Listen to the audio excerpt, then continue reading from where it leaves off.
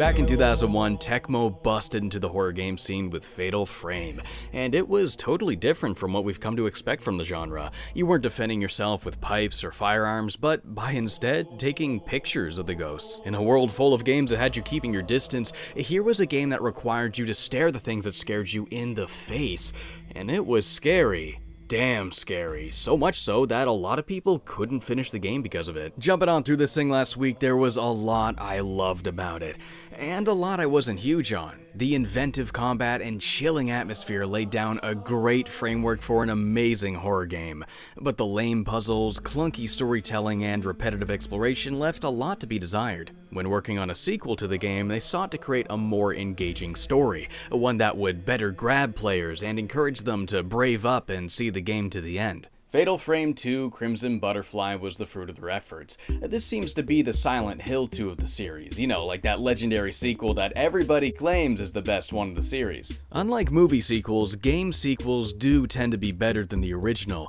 You get to expand upon what worked throughout what didn't, and try even more ideas on top of that. And by the sounds of things, the game's director was listening to fan feedback. I didn't really love the first game. There's things I loved about it, but overall, I think it could have been a lot better, so I'm actually pretty stoked to crack into this thing. Not to judge a book by its cover, but the box art's already a lot better. Different from the Japanese artwork that once again depicts the main characters, but it's still pretty great looking, and it continues to sport the theme of symmetry, which does relate well to the game's story. Unlike this upside-down floating headman thing. Also bonus points for actually using the game's font on the side cover this time. I just realized the Tecmo logo has 100% games beside it. What does that mean? Like, oh good, I thought they were only 87% games. Warning, do not play this game alone. Or what? What's gonna happen? A ghost's gonna get me? All you weirdos in the comments mad that I said ghosts aren't real. Sorry, but they're not. Similar to Silent Hill 2, Fatal Frame 2's story is completely separate from that of the first game. We follow brand new characters and a brand new story, no direct correlation to anything from the first game. Here we have Mio and Mayu, a pair of twins hanging out in the woods. It's made pretty clear right away that these sisters are incredibly close, promising each other to always be by each other's side. Didn't we always promise each other that we would always be together? Mio then has a flashback to when they were kids, running ahead of Mayu and leaving her behind. Mayu then falls off a cliff and breaks her leg, an injury which has certainly left its mark, causing Mayu to walk with a limp to this very day. Mio quite clearly feels a lot of guilt because of this, and that drives a newfound feeling of responsibility for looking after her sister. Mayu, on the other hand, has developed quite the separation anxiety. Getting left behind or being separated from her sister are the last thing she wants, and it seems like she's become quite clingy because of it. Is your leg okay? Does it hurt? It does a little bit. I'm fine. Wow, the voice acting's actually not bad this time. Certainly a huge upgrade from the monotone and excessive articulation from the first game. It is so much better. And the characters are better developed too. Right out of the gate, we know a lot more about them and have much more reason to care about these two than the boring scarecrow of a character Miku was in the first game. After coming out of her flashback days, Mio notices that Mayu has run off, chasing this red butterfly into the woods. After giving chase, she's met with these bizarre and disturbing visions of a girl in a kimono being strangled. Coming out of the shock, it's now nighttime for some reason, and Mio and Mayu find themselves on the outskirts of a lost village. Confused and made curious by these visions, they decide to go explore. The gameplay here is identical to that of the first game. You've got those fixed angles, that run button that propels you forward even when you're not moving the stick, and of course the camera obscura, which I guess they're calling it now. The camera obscura. Unlike the first game where Miku and Mafuyu inherited the camera from their mother, Mio and Mayu don't have any prior connection to it. They simply find it here in the village, and it's implied that it's a different camera entirely, not the exact one involved in the first game. It's soon revealed that the camera belonged to an outsider who was visiting the village and was using it to film the rituals that took place there, but after unforeseen circumstances, the camera was lost and abandoned. Once again, you'll use this thing to photograph ghosts in self-defense, and the whole system here works a little bit differently this time. There's no longer longer those sounds and a big glowing meter to tell you your exact level of charge, which I immediately didn't like as much. I felt like there was less communication here. It wasn't as legible or instantly clear how much charge you had at any given time, but the more encounters I had, the more it really started to grow on me. It feels less video gamey, less arcade-like. You don't have all of those boops and beeps and flashy lights. There's no vivid spectacle this time. Instead, it's quieter, more subdued, and I think it makes your encounters with these ghosts all the more sinister. Charging up your shot also functions a little bit differently.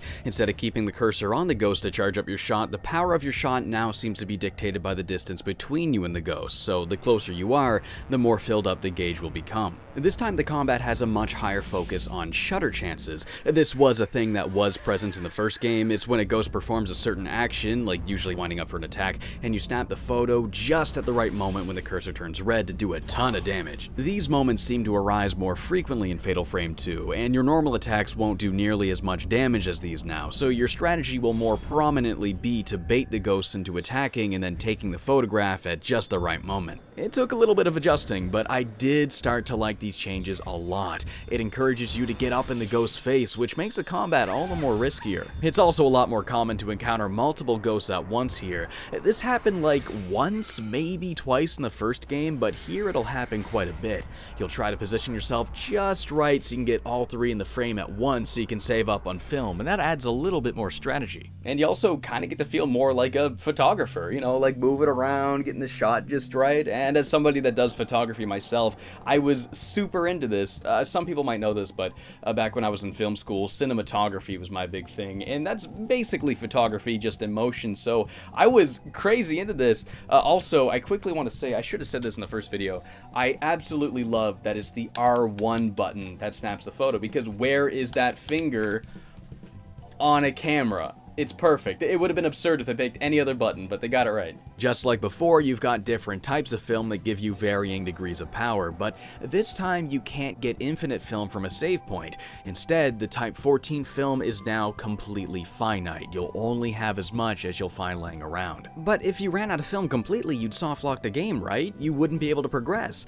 Well, the solution to that problem is much better this time. You do have an infinite amount of the new Type 7 film, which is this super weak film that barely does any damage at all. So it's sort of like the equivalent of running out of ammo and getting stuck with the knife. Still technically possible, but man, things are gonna be pretty freaking hard for you. So you gotta make the absolute most out of your limited resources, because your unlimited resources aren't very good. There was also some pretty big changes to how the power-ups work. Instead of using up a spirit orb, which you really only found so many of as you explored, you'll instead charge up a little meter at the bottom left as you land each shot. When the meter's charged up enough, you can then use a special. I like this a lot better. Not only does it give you more incentive to actually use your power-ups this time, but also because it felt like I could only use like 15 in the entire game before. Now I don't have to worry about that at all. Instead, it feeds into this dynamic, rewarding you for landing precise shots with a good move to gain better ground on the ghost. Different powers will use up different amounts of energy. The power-ups in question are all fairly similar to what they were in the first game.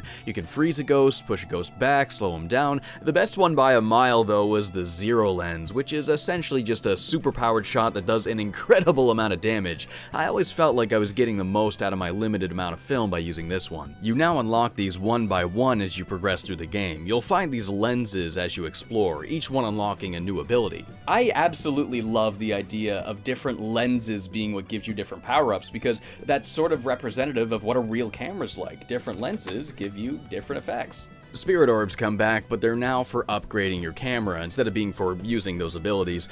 Just like before, you'll earn experience by snapping pictures of ghosts, but before you can invest it into an ability or an aspect of your camera, you'll first have to use a spirit orb to unlock that level. The upgrades are pretty similar to before, increasing the range and the reticle size, and this time the amount of energy you can hold to use those specials. But you can also upgrade the specials themselves so you can get a feel for which ones you find most useful, and then invest your points into the ones you like. Now, there are some changes to the ghost encounters that I do feel like are a bit of a downgrade over the first game. Firstly, you no longer have those incredibly subtle audio and vibration cues. You don't sense the ghost in your controller and have the music change ever so slowly. You don't really get those freaky moments of anticipation as much anymore. Now, it's much more apparent when a ghost is nearby. You'll usually see them and know exactly what you're dealing with right away. That and the ghost designs just aren't nearly as scary this time. Some of these things were so deformed and moved so inhumanly in the first game, but in Fatal Frame 2, they all just kinda look like people. Nothing terribly disturbing or all that unsettling. I imagine the scariness might have been toned down a little bit deliberately, probably in hopes that this would give people an easier time finishing the game, since so many people said they didn't before because it was too scary. It's sort of a shame though, because even as somebody that plays a lot of horror games and isn't all that easily scared by them, I found Fatal Frame legitimately terrifying, and Fatal Frame 2 just didn't quite scratch that itch as thoroughly for me. Not to say the game's not scary at all, it still does have its brilliant moments, like, you're really just gonna put that there? Really? And, oh, okay, alright.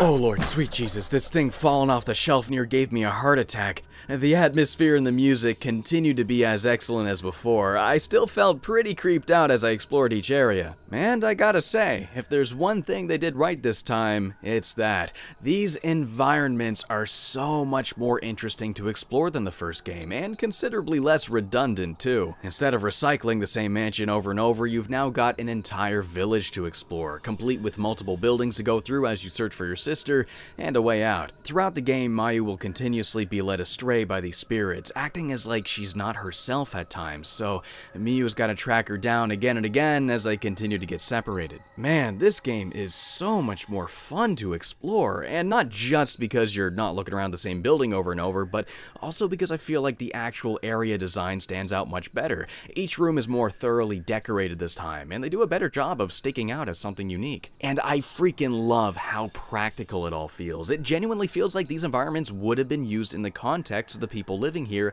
and the rituals they would perform. Right here, for instance, there's two staircases that split off from one another but end up in the same spot. Now, gameplay-wise, this serves zero purpose. Either way brings you to the exact same area, but it's like this because during the ritual that would have been performed here years and years ago, they would have had one of the twins take one path and the other twin take the other. Dude, I had such a good freaking time exploring this game. There is nothing quite like walking through a dilapidated village, getting to look at angles like this. Oh my god, these fixed angles this time, they are so good. Like, man, whoever set up these shots, they knew what they were doing. Oh, that Dutch tilt though, yo. Oh, look at this one. Oh my god, the rooftops. Oh my god, these shots are so good. However, in some of the later buildings, I did find the constantly changing camera angles to be a little bit disorienting, and not like in a good way like Silent Hill 1 did.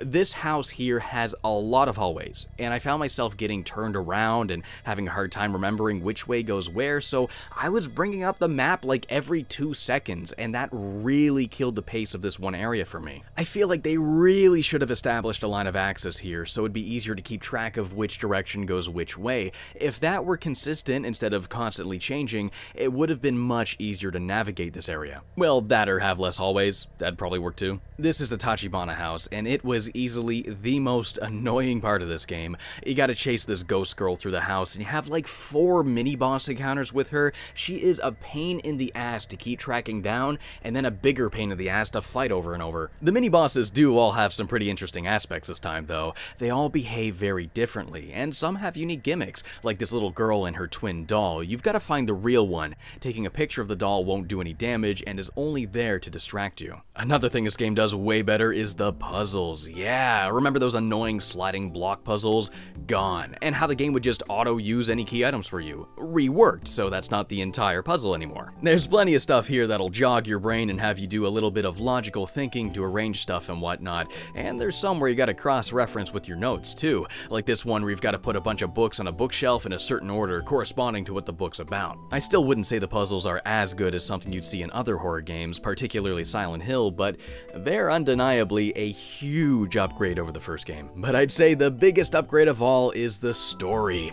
Fatal Frame 1 I found way too wordy. There were too many notes tracking too many different characters that all contributed to too many different subplots. It wasn't a bad story overall, but I found it a little bit hard to follow and a little bit disinteresting sometimes. Fatal Frame 2 has a much more focused narrative and a way better balance on the reading material. Instead of more or less trying to get everything across in the form of notes, it instead lets those notes set the scene, giving you the starting details, and then it follows up on them with cutscenes or NPCs that act upon those details. And then you'll find supplementary material that further expands upon it with more detail. The notes are all categorized a lot better too. Any series of multiple pages from a single character is now given a consistent cover. Everything from this lady is in this red notebook. Everything from the outsider is in the folklorist notes. Everything from this young girl is in the crimson notes. It's way easier to recognize when something is from a certain character's perspective. And the ghosts, while not as scary, all seem like they have a purpose in the story this time. You've got the priests that were part of the ritual, the angry villagers that surrounded it, or the ghost of this girl that you found in a photograph on your way to the village. Every single ghost truly feels like they were a character involved in this community at one point in time,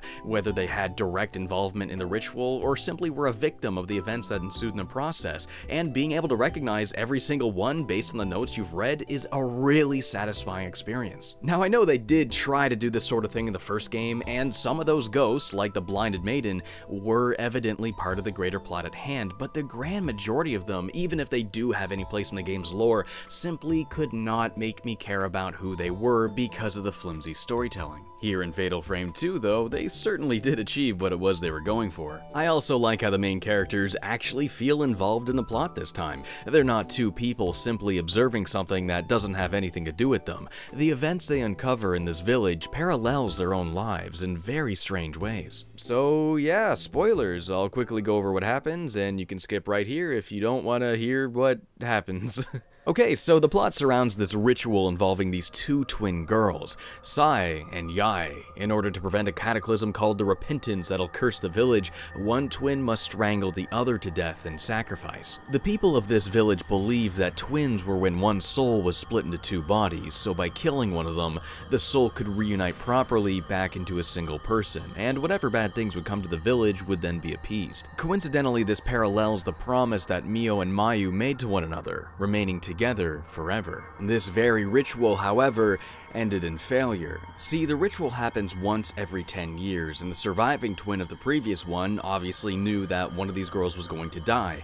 He's been there, he's done that, and he did not want to see these sisters go through what he did. So he sets up a plan for the two to escape the village. Though while Yai successfully escapes, Sai gets left behind, and the people conducting the ritual bring her back to the village, stuck in a pretty bad situation. They don't have both twins, so they can't conduct the ritual, but they have to, or the repentance is going to occur. So in a moment of desperation, they decide to try and conduct the ritual with just the one twin, killing her and offering her body as sacrifice, also offering a kusabi alongside her. Now, if the ritual takes place and there's currently no twins to offer, they'll instead sacrifice what's called a kusabi. It's where they take an outsider and they sacrifice him instead. So that guy that arrived to the village to take pictures with his camera obscura, he ended up being part of the ritual in a way that he never could have predicted. Yeah, this poor ass guy, they just murdered him for the ritual, Jesus. But the problem here was that her sister's body wasn't there for her soul to reunite with, so the ritual fails, despite them also offering an outsider, and Sai's spirit instead returns alongside the kusabi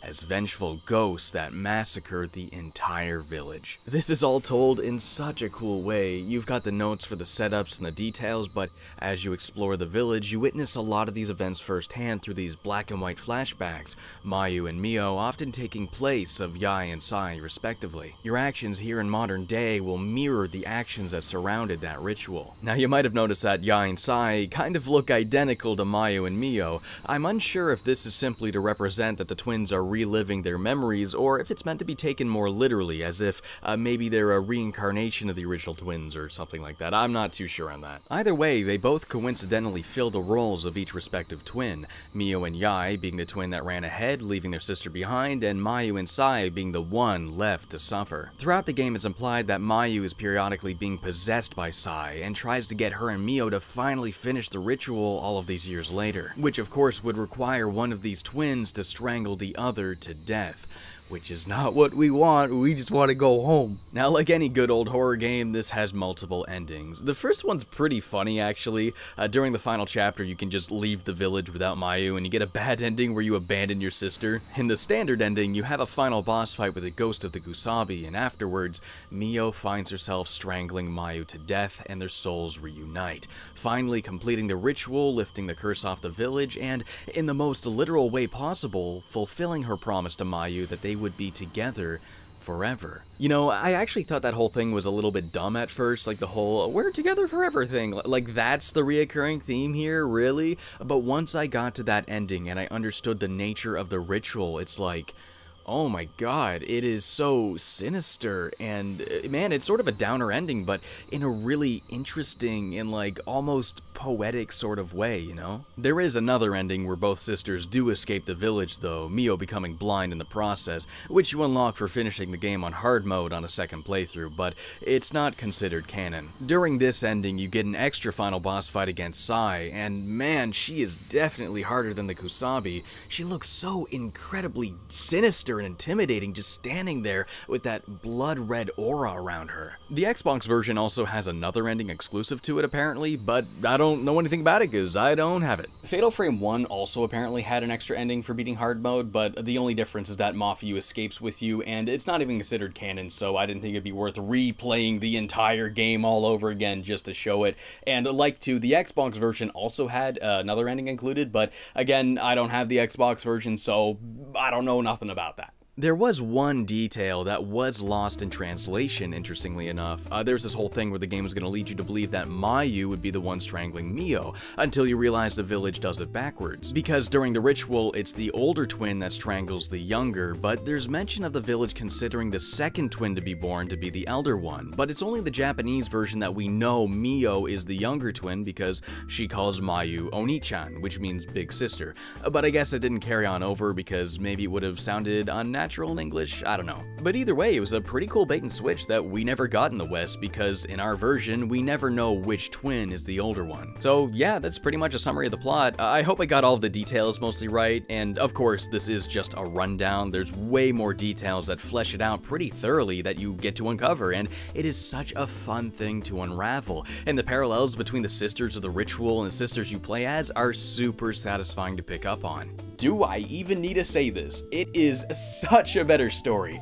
Not just because the story itself is probably a lot more interesting overall, but also because the way the story's told. The notes this time are so much easier to follow, but more importantly, they work with the visual storytelling instead of trying to do it all by itself. I do have a couple of criticisms though. While it does have plenty of different buildings for you to explore, there will be a couple of times where you'll have to backtrack to a previously explored house and look through it all over again, sometimes even refighting a boss you already beat, and it does feel a little bit like padding. There is quite a bit of backtracking, and running all the way back can be a little bit exhausting sometimes, but my biggest complaint is how freaking easy this game is. Like, come on, by the end of the game I had more healing items than I knew what to do with. Look at this, I'm invincible, nothing can kill me, I have so many! Perhaps this was to address complaints of Fatal Frame 1 getting too difficult during the final chapter, but you didn't have to make the game this easy, come on guys. Well, I guess if you want a more challenging experience, you could always play the Wii version. Yeah, they did a full-on remake of this thing for the Wii back in 2012.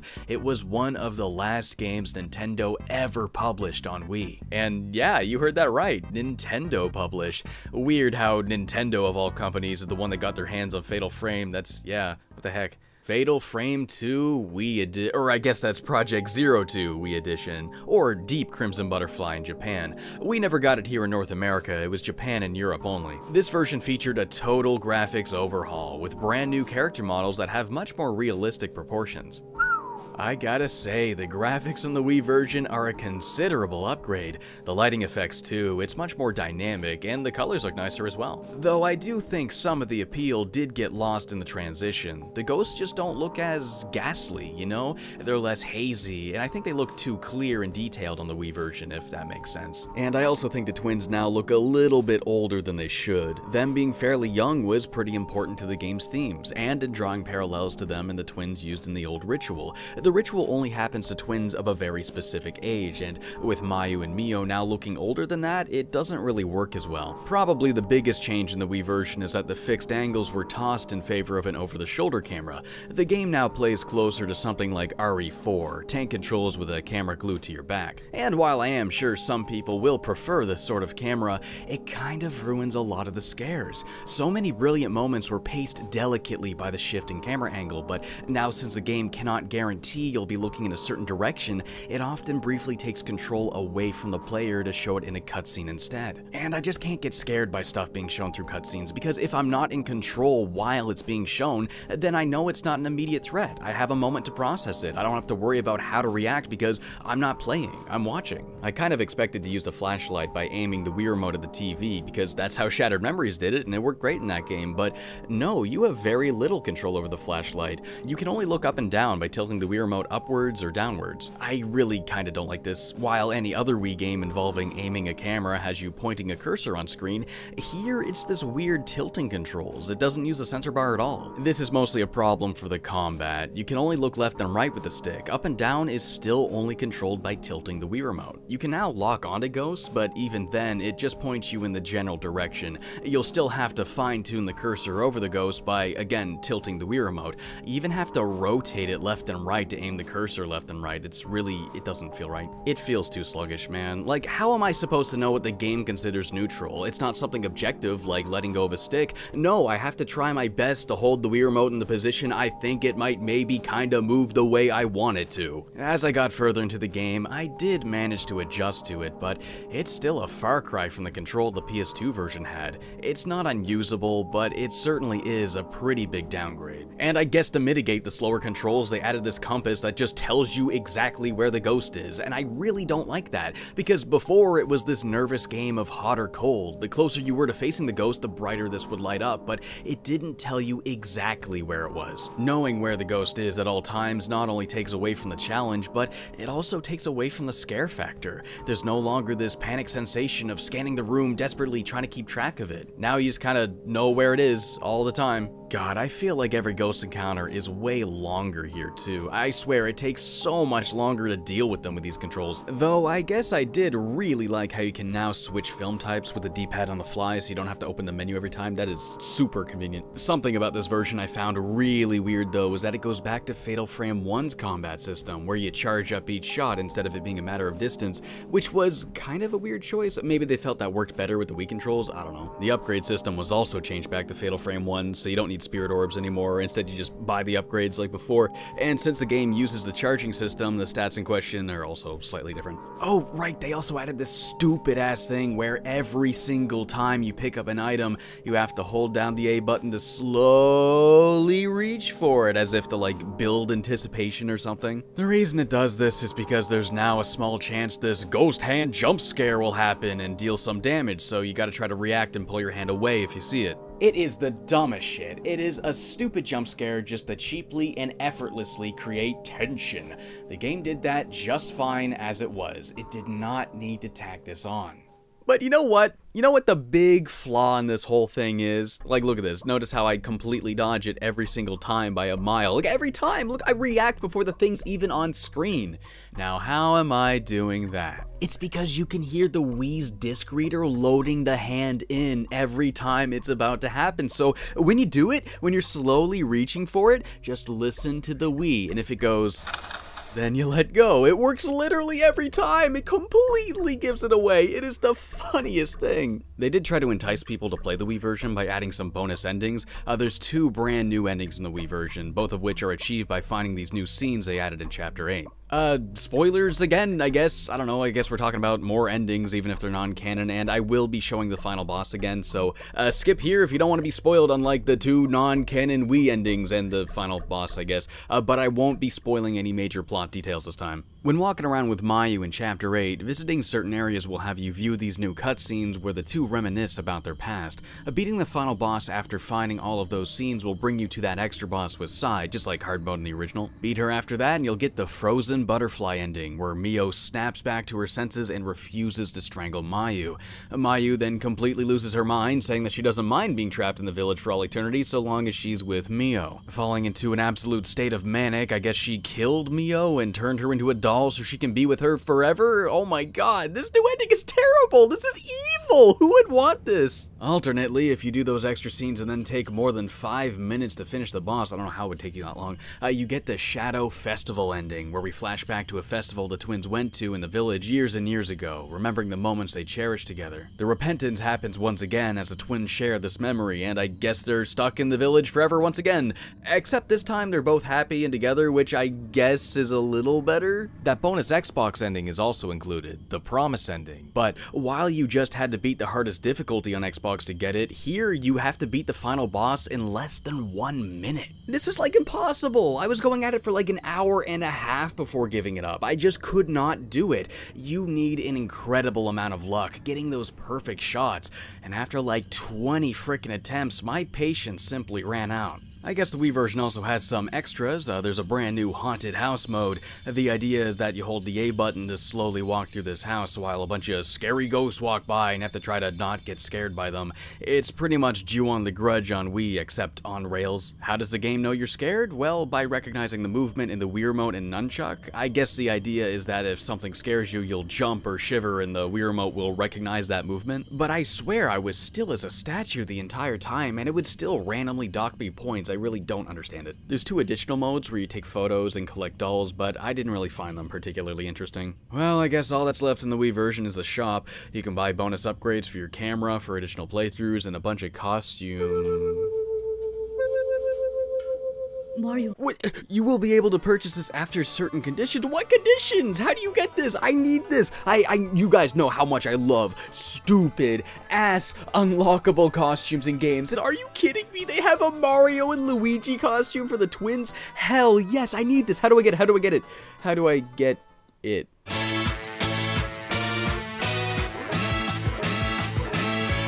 Well, 1 minute. Okay, how hard could it be? Come here, you big pile of dick. Oh, that wasn't fast. Okay, let's try again. Okay, this time we're gonna... Oh, yeah, okay, yes, all right.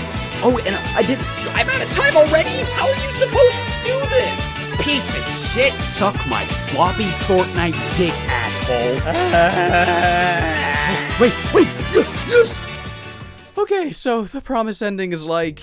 actually the happiest version of the ending. Yeah, Yai finally reunites with Sai, the two complete the ritual, and the twins leave the village as the sun finally rises, which shows that the village is cursed no longer. But I don't care about any of that. Now I get to replay the game dressed as Mario and Luigi. Hell yeah. I know Nintendo has been no stranger to letting other games borrow the characters' costumes in recent years, but I had no idea it dated all the way back to this game. And dude, like replaying Fatal Frame 2 dressed as Mario and Luigi makes the game incredibly entertaining in a whole new way. And I guess that just about covers it. Yeah, this is a pretty amazing sequel. It plays into Fatal Frame's strengths while pretty much solving everything I had a problem with in the first game. I totally see why people consider this one of the greatest horror games of all time. It is top to bottom a fantastic game. I could sit here and clown on the Wii version all night long, but the fact of the matter is, it's not the best version of this game. It has nicer graphics and those bonus costumes are pretty great, but overall I think the broader changes are for the worse, so stick with the PS2 version, or the Xbox version. I hear that one's good too. Now, like a lot of PS2 horror games, the Fatal Frame series isn't exactly what you'd call inexpensive. I'm not talking triple digits, but it'll definitely run you more than you should ever have to pay for a PS2 game. Especially Fatal Frame 2, it being the most popular and sought-after title in the series. Luckily though, the first 3 Fatal Frame games have all been re-released digitally on PS3, $10 a pop, exactly as they should be, so if you're at loss for a physical copy, that's a good spot to cop it. where do you even go from here? I mean, the only real improvements I could think of making is maybe cut down to the backtracking a little bit, make the game a little bit less easy, and maybe up the scares again. But either way, this is going to be a pretty hard one to top. They probably won't top it, honestly, but regardless, I'm still pretty interested in seeing where the series is going to go from here on, good or bad. So yeah, next time we'll be taking a look at Fatal Frame 3, The Tormented. I'll see you guys then.